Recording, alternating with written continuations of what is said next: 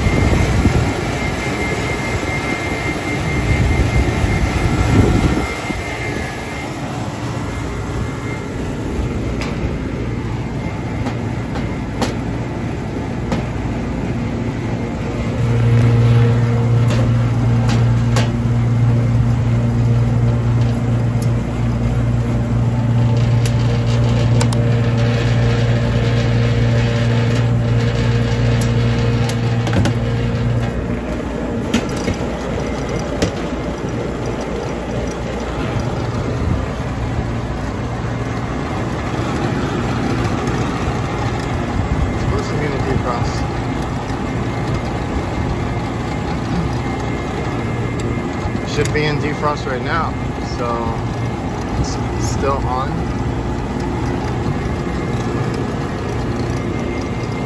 I'm gonna have to gauge up. Maybe we're not cutting out properly or something. So yeah, basically this is not set right, so back in. It's about 35. And cut out, it's like 30.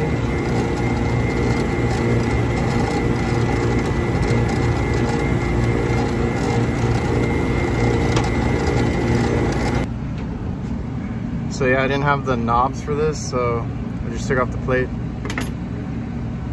It's held in by one screw. And then since I needed to adjust my cutout, it was this one. And as soon as I moved it, it turned off. I'm gonna just keep an eye on the pressure and make sure that this is basically calibrated to the pressures that we need. Basically, it should shut off around 10 or a little bit under, and then turn on between 30 and 40 or whatever your preference is. So the heaters, the defrost timer was trying to kick in with the heaters, and this was not pumping down. It was at 7 psi and still pumping. Or still trying to run, you know. So it should be an easy call, just calibrating this, adjusting it and all that. And I've been loving this MB3 bag because I carry the probes with me on the side.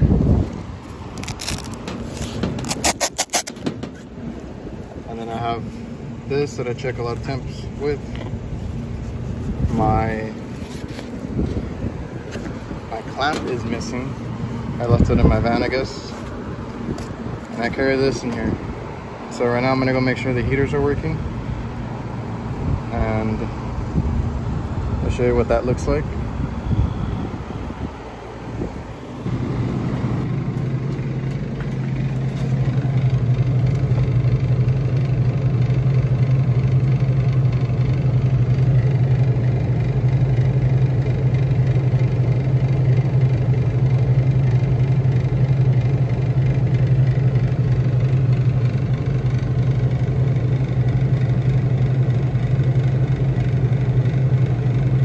Too cold to check right now, but fans are still on, so they must have a bypassed delay on it.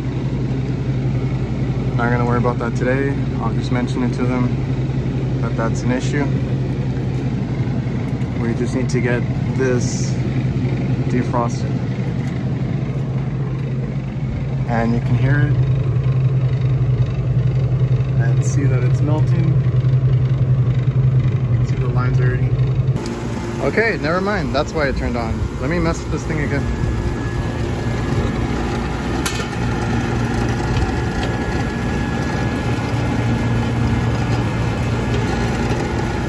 Wrong one.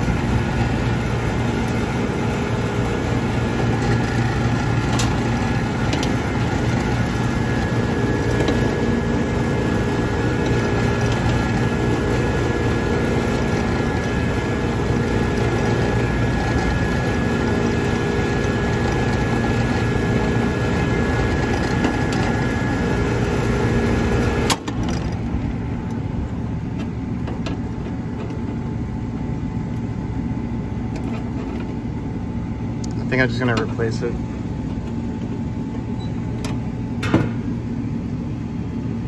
Because right there,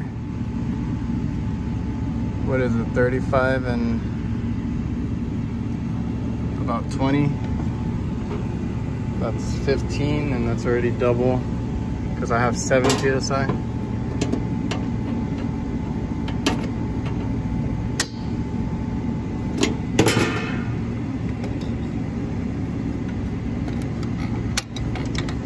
This thing tried to kick out.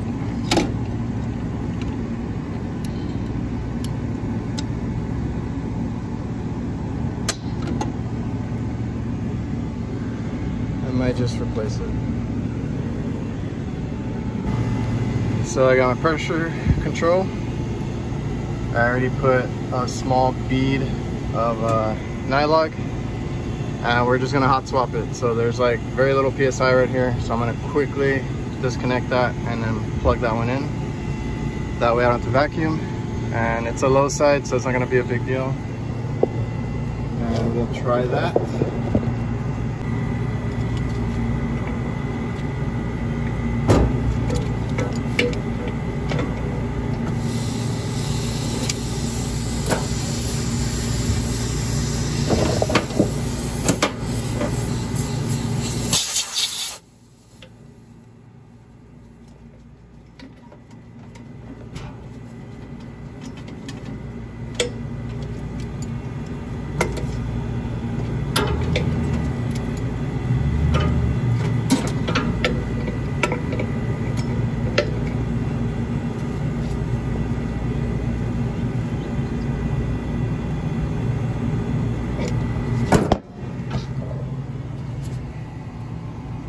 So, installed, easy. Now I can just wire it up where it was. And this one cuts out at 10, so we'll test that out. Run it a little bit, run a defrost, all that. So remember to turn off power. I almost shocked the crap out of myself. And so we got one lead that went here, and I gotta crimp that down because it's super loose. So that goes on L1 basically, and the other one I'm gonna tie into here. I'm just gonna cut it, splice it, and tie one blue there and one blue to where the yellow went, because this wire is gonna go through and it's already gonna be like strapped over here, but it basically is in series with the other pressure controls, so there's nothing I can undo. I just have to cut and wire it up here. So we'll do that, tidy up, and test it out.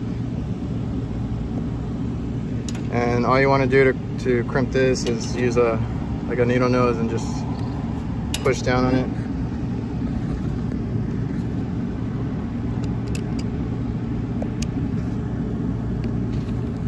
So that's the loose end. Just gotta crimp it. Trusty pillbox. Got my connector, and they always give you a lot of slack on the wires there if they're already pre-spliced. So just make sure you cut off the excess that you don't need. So for instance, if I put this connector on, I cut off enough so that it's not sticking like way out, and you get a better crimp. So, all right, so we're good there. Just tie strapped it. Nothing too fancy with this one. The wire's kind of a mess already. When I leave this one, I just cut it there and the wires, and I'll take this down to throw away. I'll leave that in case somebody wants to get the original, but I see no harm in leaving that one. And on this side, I tie strapped it. Forgot to cut this one.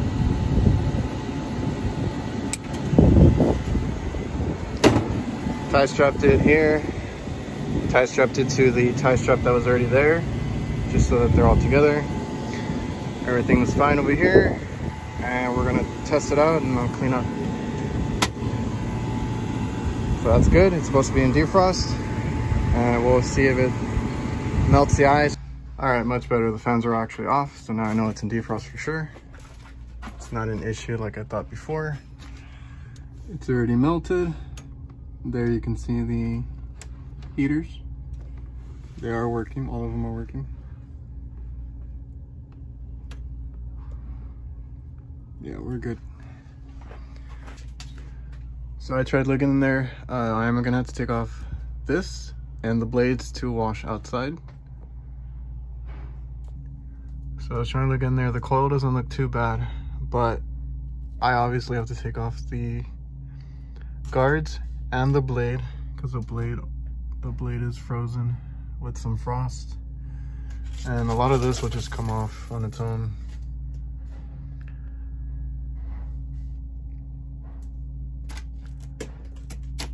This will come off pretty easy. So I gotta remove these, and if I have to, I'll throw some water on the coil, but hopefully we don't have to, or not a lot. Had to bang off all the ice to get to the screws, but let's see. Yeah, we're gonna need some water. It's pretty thick. They get around all night. Like that. So let's get all this off. Look at this shit. I was trying to get the ice off here, and that's not even on there.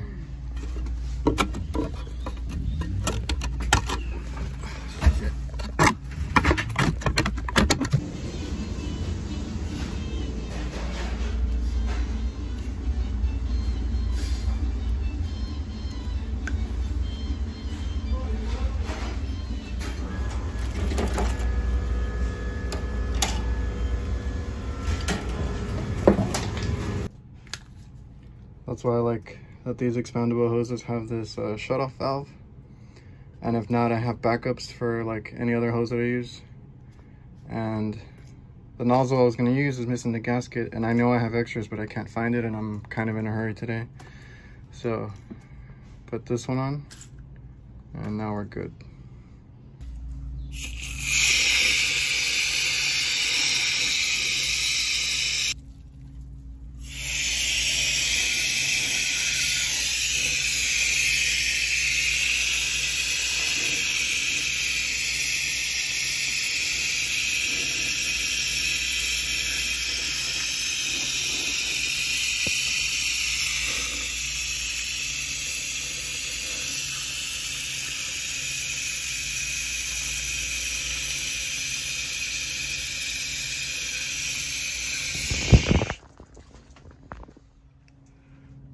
Just keep an eye on your water, because the last thing you want is for this to overflow in a freezer.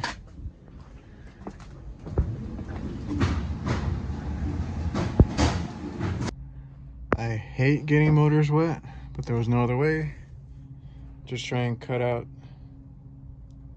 you know, the blocks. Don't try and melt everything. You just cut out what you can and take out pieces as you go. So now I got to do this side, check the compartments, and get off all this excess ice here, so we're good and clean. And yeah, keep going. All right, making progress. Still have some to get off on the sides and over here.